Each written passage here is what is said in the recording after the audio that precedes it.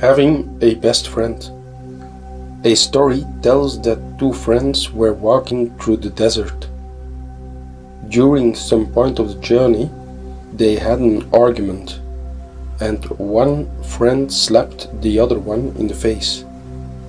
The one who got slapped was hurt, but without saying anything, wrote in the sand, "Today my best friend slapped me in the face."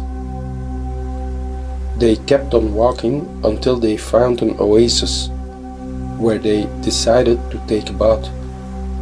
The one who had been slapped got stuck in the mire and started drowning, but the friend saved him.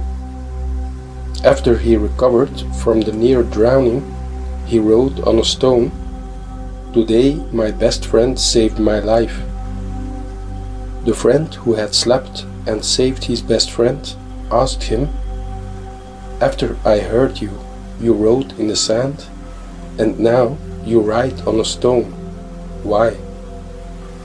The other friend replied, "When someone hurts us, we should write it down in sand, where winds of forgiveness can erase it away.